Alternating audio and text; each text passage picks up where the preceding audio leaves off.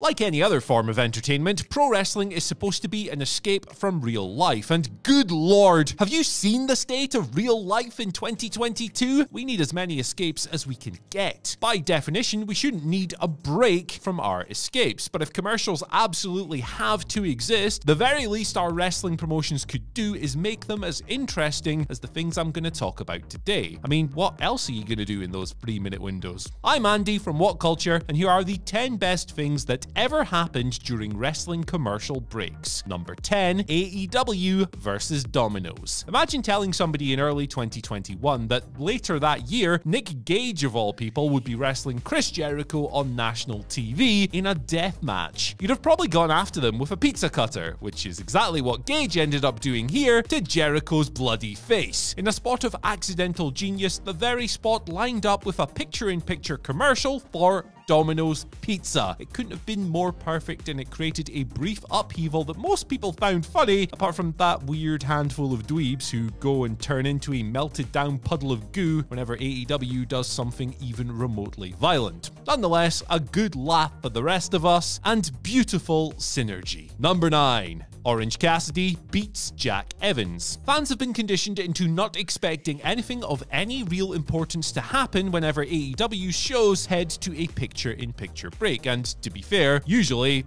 nothing happens. It's quite fair if you ask me. But on the 2nd of September 2021, on that episode of Dynamite, the company tried to change that conditioning by having a match between Orange Cassidy and Jack Evans finish during the picture-in-picture. In theory, it was a good way to make people wake up and take notice, but AEW haven't done it again since then. Nonetheless, if you're a fan of the company, it probably stopped you from zoning out during the picture-in-picture break, at least for a little while afterwards, just in case it happened again. Number 8. Kofi Kingston beats Cesaro on the WWE app. You remember the WWE app, right? Well, if you don't, you do now. But the company's initial marketing for it was heavy, knowing that eventually they were going to use it as a vessel to play the WWE network on. Early on, WWE had to find ways to put eyes on the app, so they decided that Raw's commercials were as good as any other opportunity. So, in June 2014, they took a Kofi Kingston versus Cesaro match that was airing on Raw and had it end on the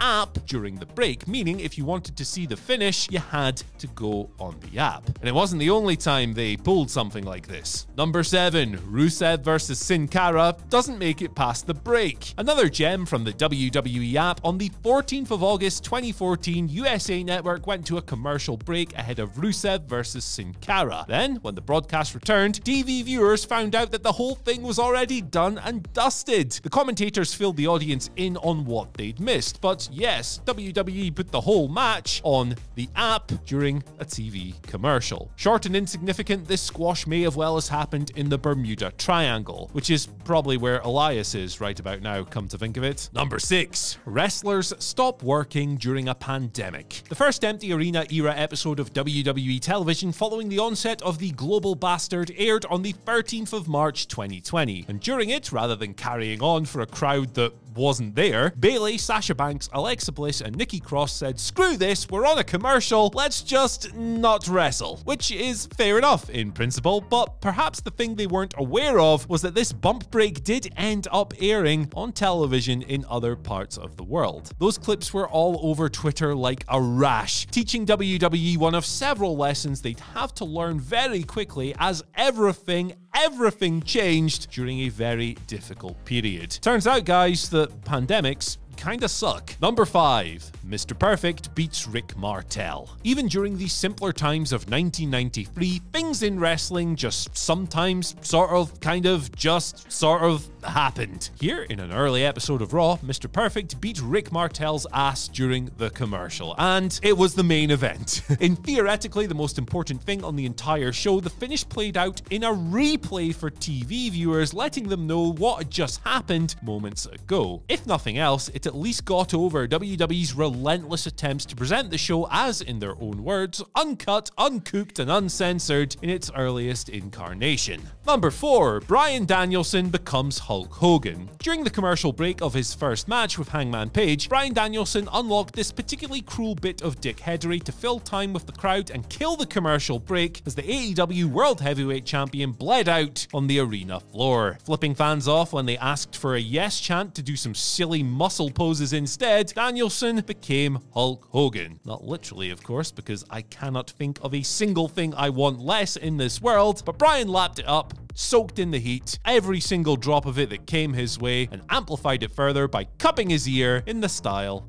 of the Hulkster. Number 3. Lord of Dark Spots. Props to What Culture's Andrew Pollard for the live report half a decade later here when WWE hit Manchester, England for a SmackDown taping on the 12th of November 2015. The Undertaker's 25th anniversary was coming up and WWE were all about it. In a spot saved only for the live crowd that was subsequently swallowed up by commercials on the American airing, the Deadman battered Wade Barrett following the Englishman's own battle with Neville. Of course, the local lad took an absolute pasting, but at least the Hall of Famer finally got some comeuppance for that really weird Nexus Kane alliance a few years earlier. Or that's probably what makes sense in somebody's headcanon at least. Number 2. Becky Lynch meets a fan. While making her way to the commentary desk during an ad break on a recent episode of Raw, Becky Lynch received the following call from a fan. "Becky, you look good, and what you're doing, you do it well." Pleased as punch with the compliment, Becky then put herself over for being everything the fan claimed, going almost as far as to volley back additional praise as part of the acknowledgement. From this moment, it's quite clear that A. Becky is very comfortable in the character despite how occasionally awkward it might appear on television, and B. how much wittier or savvy she'd be with a little more creative freedom.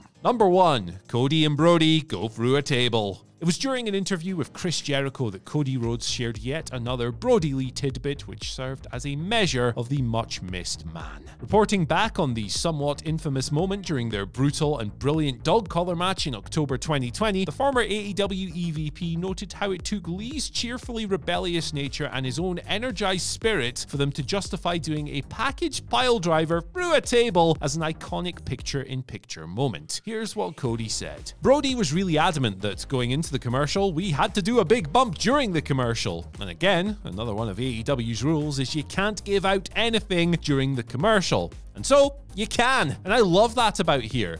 Now, I'm waiting for us to do a finish in the commercial. An innovator, free thinker, and inspired warlord until the very end, Lee perfectly captured the key pitch of the environment he was in. And this Cody quote kinda sums it up. It was tragically Brody's last chance to ever do it. So that's our list, but what do you guys think? Let us know down in the comment section below. After that, don't forget to like, share, subscribe, and ring the bell for notifications. Then, you can follow us on Twitter at WhatCultureWWE and myself at Andy H. Murray, where you can tell me how wrong I am. Goodbye.